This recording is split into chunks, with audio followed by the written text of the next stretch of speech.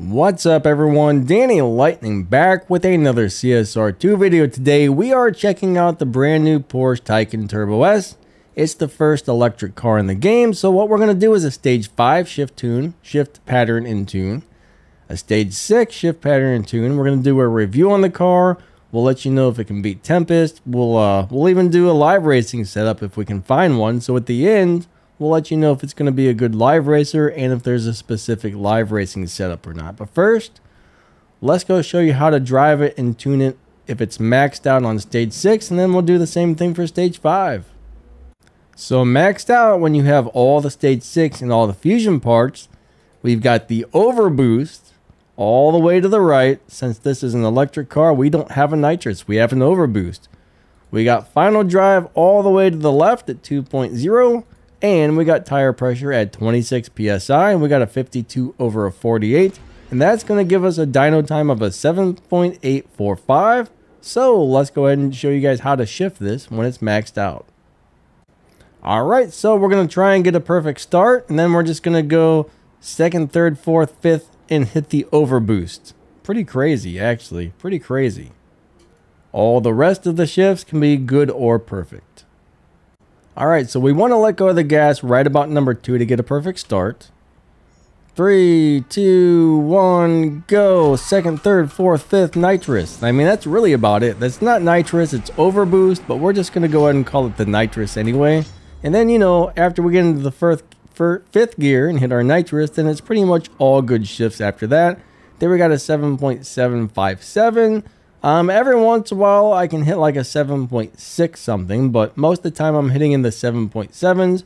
If you get a dead perfect run, yeah, it's going to do like 7.6 something.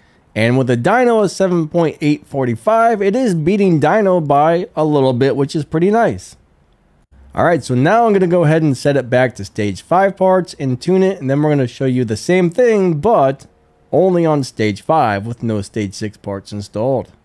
Okay, so on stage 5 with all the fusions installed, we got the overboost all the way to the right, final drive at 2.21, so that did change a little bit, tire pressure at 26 psi. Alright, we got 52 and 48 up there, so let's go ahead and show you guys how to shift it. And we do have a dyno time of a 9.842 on the dyno. So we're basically going to drive it the same way, but we might want to shift into 5th gear just a little bit slower. Alright, so let's do it like this.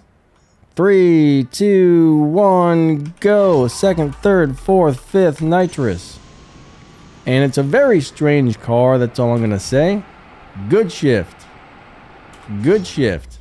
And that's all she wrote. Pretty easy for the most part. Can't complain too much. There we got a 9.824. I've actually hit 9.7 a couple times, but how fast you shift into 5th gear on this car definitely changes how fast it runs. So you might want to play with that a little bit.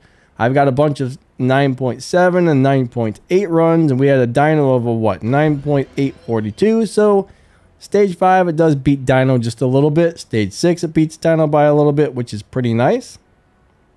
Alright, so let's go ahead and do a little review on this car. So first off, can this car beat Tempest? Yeah, if you get enough parts on this car, it's definitely going to be able to beat Tempest 3, Tempest 2, and Tempest 1. Alright, so maxed out, top speed of 456 miles per hour, 0 to 60 in like 1.5, 0 to 100 in about 1.9-ish. So yeah, pretty fast car, good acceleration, good top speed, does a 7.6 when you max it out. Not bad, honestly, and we did find a live racing tune for it, guys. We have a live racing setup for this car, which we're going to show you guys in just a second. So it's an all-around decent car. A lot of people are saying it's trash, but it's got a good live racing setup.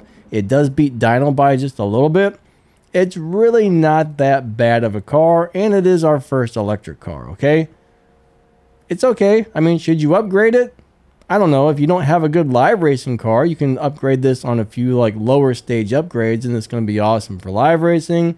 It's going to be decently fast. It beats dyno. I mean, it's pretty decent. Anyways, let's go check out that live racing setup.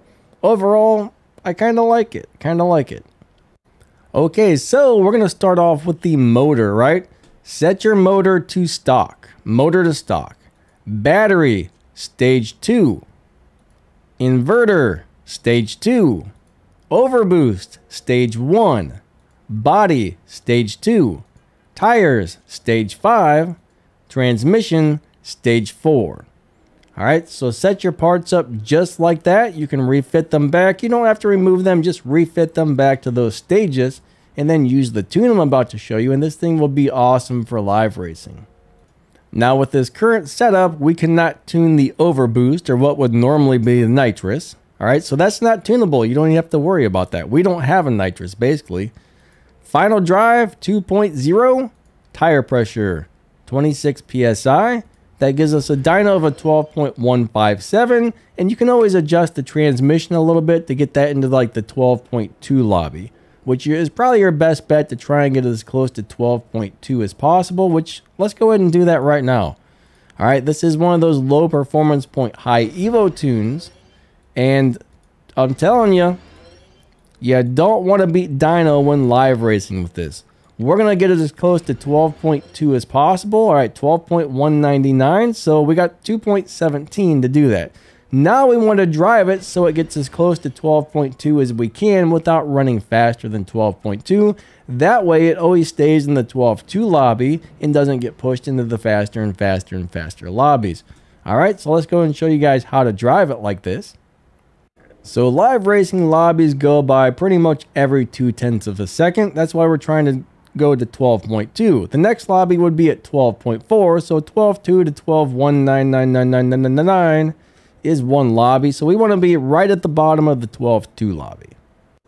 All right, so we're basically going to launch. Then we're going to get into third gear pretty quickly and then hit our nitrous. So let go of the gas at 2. 3, 2, 1, go. Second, third. Nitrous. That's not nitrous, it's overboost. Fourth gear. Fifth gear. And we're getting like good or perfect shifts. That's all we need to do. Sixth gear. We really didn't need to go into 6, but we did. Now, thing is, there we got a 12.088. We are going much faster than our dyno time, which means we need to slow down or change up our shift pattern. Like I said, we do not want to beat the 12.2 dyno. If we do, the car is going to get pushed into faster and faster lobbies to where it's not able to win live races anymore, because you don't want to get pushed into like the 12.0 lobbies, 11.9 lobbies, right? Let's try to shift this a little differently. 3, 2, 1, go. This time we're not even going to bother to hit the nitrous. We're going to do one early shift in the second and no nitrous. Let's see what that does. So sometimes you just got to play with these a little bit and try and figure out exactly how to get it to run where you want it. And we want 12.2. There was a 12.118, so I don't care how you drive this. More than likely it's going to beat the dyno time, and you're going to need to slow down before you cross the finish line.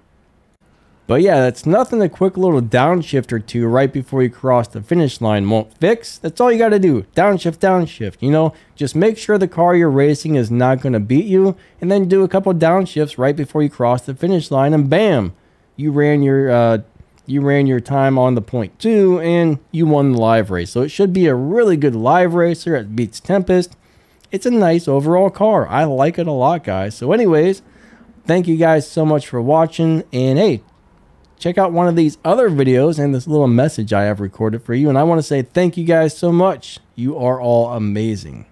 If you really want to help your favorite YouTube channels out, always hit that like button and subscribe to their channels. Share their videos with your friends. And if you have the time, watch the videos till the end. YouTube pays attention to all of those stats, and those will really help your favorite YouTubers out. Thanks for watching. You guys are awesome.